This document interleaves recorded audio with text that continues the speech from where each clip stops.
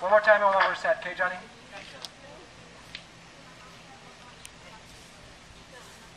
I'm John Baumgartner. I'm the filmmaker. Grew up in Lorain, living in California now, but came back for the summer, and I've been doing Into the Woods at Lorain Community Music Theater, which is at the college this weekend, filming a movie and also doing a documentary on First Lutheran Church while I'm back, so I'm trying to make the most of my time while I'm back. Because you wanted that flat picture, which we'll still get what you meant. I just was trying to get. This is a web series called The Connors. It's probably going to come out in the fall.